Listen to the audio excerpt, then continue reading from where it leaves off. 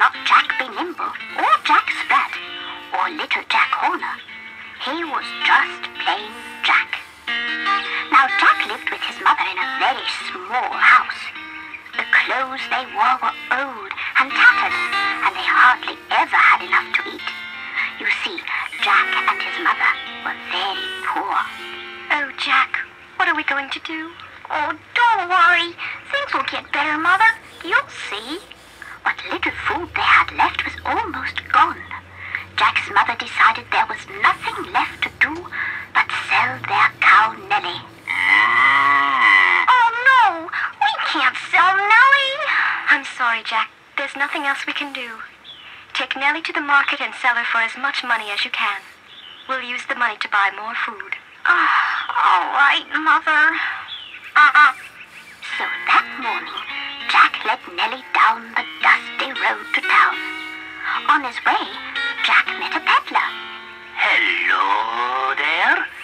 On your way to market, are you? Yes, sir. I have to sell our cow so we can buy food. We're very poor. Yes, you do look a little thin, and so does that cow.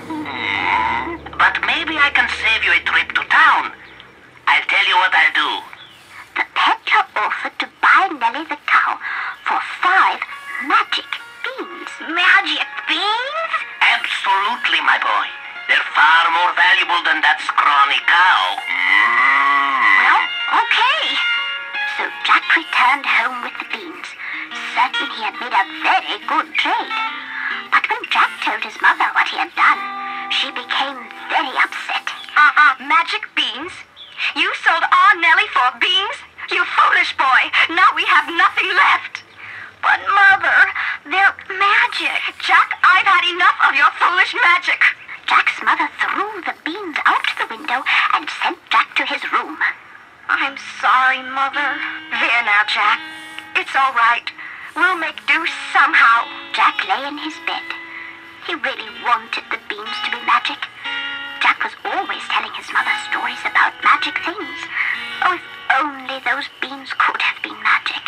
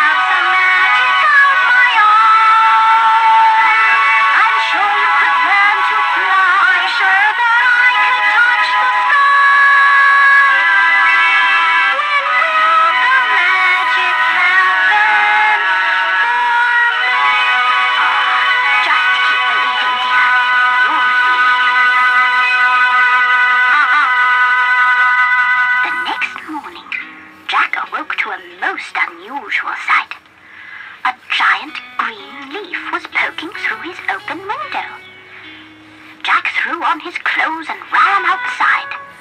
And there, growing out of the ground, right where his mother had thrown the beans, was an enormous plant. It was a giant beanstalk. A beanstalk! Golly, it must have grown last night from those magic beans that Mother threw away? Jack got his mother and showed her what had happened to the beans. You see, Mother? I told you the beans were magic. Goodness, you were right, Jack. I've never seen anything quite like it. As Jack and his mother looked up, they couldn't even see the top of the beanstalk. It had grown right up through the clouds. Jack was so excited that he started to climb up the stalk. Oh, Jack, you be careful. Don't worry, Mother. Jack climbed and climbed higher and higher. He could see all over the countryside. Phew, Mother was right. I'd better be careful. It's a long way down. Higher and higher he climbed until Jack climbed right up through the clouds. The top of the clouds was like another land. Gosh, what is this place? As Jack got off the beanstalk and started to look around, he noticed a road that led off into the distance. A road? I wonder where it goes. Jack started to follow the road. It led him over a hill and into a valley. In the valley, there was a castle. The largest castle that Jack had ever seen. Jack walked right up to the castle and its enormous wooden door.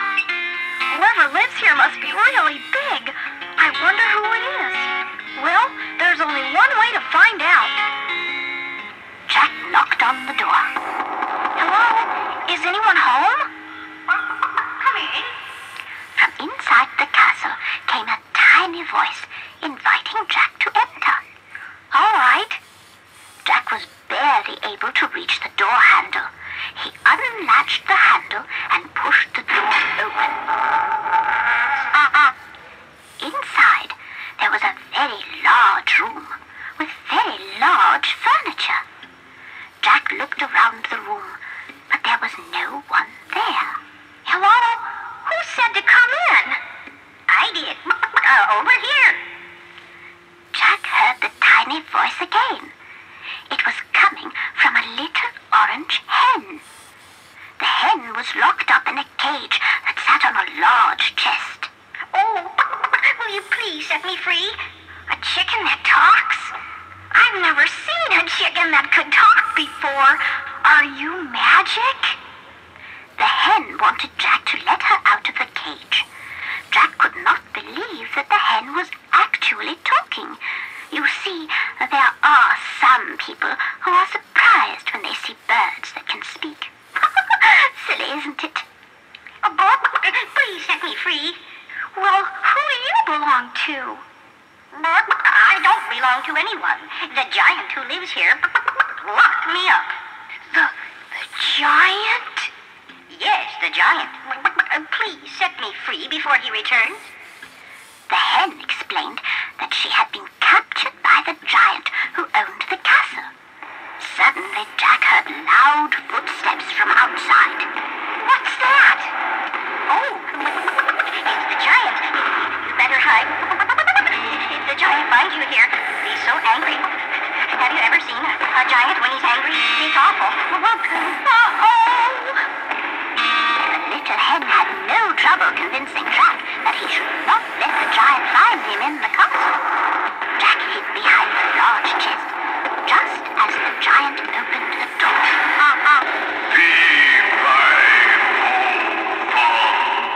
Oh my! The giant was monstrous. He was at least twice as big as any man Jack had ever seen before. Jack was very frightened and hid behind the chest. The giant picked up the cage that held the hen and put it on his table. Well, hello, my little chicken. Have you missed me? How would you like to lay some more golden eggs for me? No, I won't. You set me free. The giant told the hen that if she didn't lay golden eggs for him, he would cook her for his dinner. The poor little hen knew that the giant meant what he said, and she did her best to lay an egg. Oh, good. I knew you could do it. A nice, solid gold egg. Jack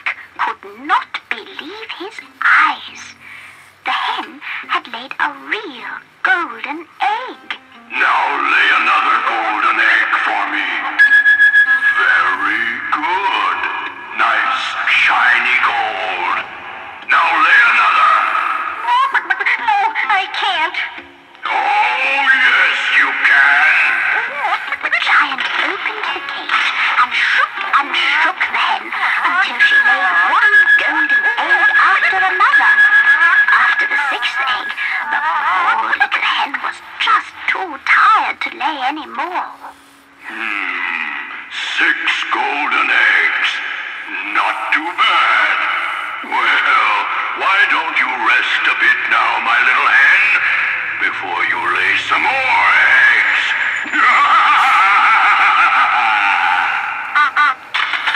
The giant shut the cage and put it back on the chest. Then he put the golden eggs into a large bag. The bag was almost overflowing. It had so many golden eggs in it.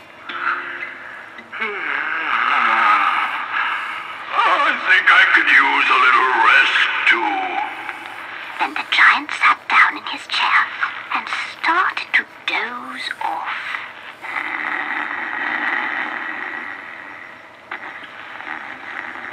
Jack cautiously came out from behind the chest. You see how mean the giant is? Yes, he's awful. You must run away from here before he wakes up. But I can't leave you here. You mean you'll take me with you? Yes. Because Jack had seen how mean the giant was, he knew he had to rescue the little hen. He opened the cage and took the hen out. Then, being very careful not to awaken the giant, Jack pulled open the heavy castle door. With the hen under one arm, Jack ran as fast as he could down the road, away from the castle. All he could think about was saving the hen from the giant. Hurry, hurry, oh, hurry before the giant wakes up. I've got to get back to the beanstalk. Just as Jack reached the beanstalk, he heard the footsteps of the giant. Oh no! The giant is coming after us! Jack jumped onto the beanstalk and started climbing down it, still cradling the hen under his arm. Halfway down the stalk, Jack called to his mother to get the axe and start chopping down the beanstalk. Oh, hurry, Mother! Chop the beanstalk down! As Jack got to the ground, he grabbed another axe and helped his mother chop. Looking up, they saw the giant climbing down the beanstalk. Oh, chop faster, Mother! I am, Jack, I am! Finally, the beanstalk started to lean to one side. The giant quickly climbed back up the stalk and crawled back into the clouds just as the beanstalk toppled over and fell to the ground. Good heavens! Was that a giant up there, Jack? Yes, Mother, a huge giant. Yes, a huge, mean giant. Jack, did that chicken just say something? Yes, Mother, it's a magic chicken. First, an enormous beanstalk, then a giant, and finally, a chicken that could talk. Jack's mother was beginning to believe in magic herself. Jack, aren't you going to tell your mother about the other magic thing I can do? You mean the eggs? Yes. And aren't you going to lock me up like the giant did and force me to lay eggs for you? No, you are free. Really? Of course, and you won't have to worry about that old giant ever again. The little orange hen was so grateful to Jack for setting her free that she asked if she could stay with Jack and his mother forever. Then she laid the biggest golden egg she had ever laid and gave it to them as a gift. Thank you for helping me. Thank you for helping me. Thank you for making me feel warm and cozy. That's what friends do. Knowing how lucky I am that you chose me to be your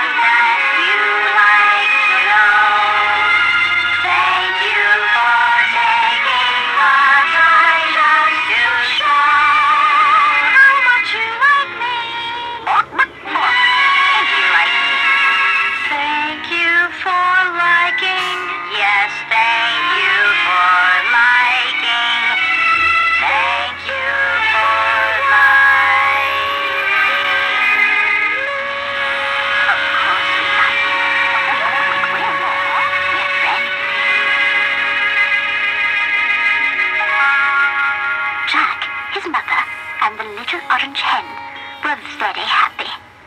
With the golden egg, they had plenty of money to buy food and clothes, and they shared their wealth with all who were less fortunate than they were. And they even